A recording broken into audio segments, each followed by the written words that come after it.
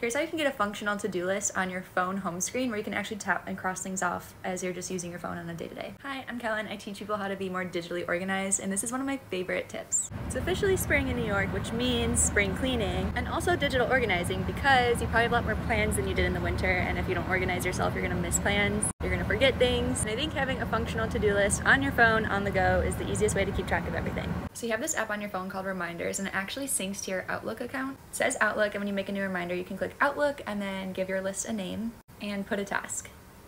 Now you make a widget, so you hold down on your home screen, and then on the top right there's a plus sign. Click that, look for the Reminders app. You can do different sized widgets. I like this first small one. Click that.